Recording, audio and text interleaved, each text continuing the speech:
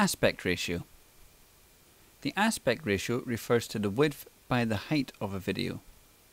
There are two main aspect ratios in video, the older 4:3 and the more modern 16:9 or widescreen. Standard definition video can be 4:3 or 16:9. High definition video is only 16:9. Resolution. Resolution describes the number of pixels used to describe an image. Video has a fixed resolution. This means that no matter how large or how small a video is being presented, the number of pixels used to describe that video does not change. The number of pixels used is set out by the video format. There are two main resolutions, high definition and standard definition. High definition comes in two varieties. Full HD, which is sometimes described as 1080, and a slightly lower version of high def, which is usually described as 720. Standard definition only comes in one variety of resolution. In the UK, that standard is called PAL, or is simply referred to as standard definition. Now when we compare the three standards, we can see very easily that the Full HD has a larger number of pixels describing the same image. This results in a greater level of clarity and detail as there's more information describing the same picture.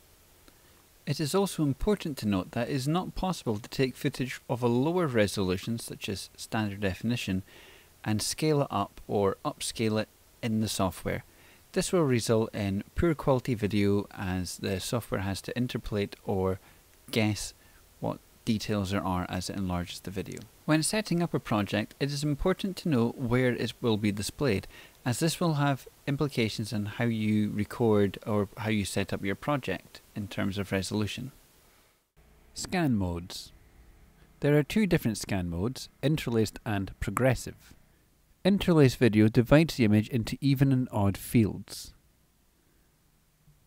When the even and odd fields are played back in quick succession, smooth video is achieved.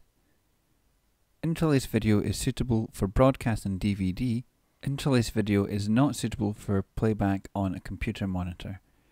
So that would be for distribution over the web, tablet devices, mobile phones, and other similar devices. That is because these devices use progressive to display their video. When interlaced video is displayed on a progressive monitor, the individual fields are visible, creating an unattractive zigzag effect around any area of movement. This should be taken into consideration when making camera choices and setting up your project. Records and displays video as whole complete frames, similar to cinema. Cameras usually only record in one scan mode, therefore it is important to know where your video is destined to be shown when choosing what camera to make your project on.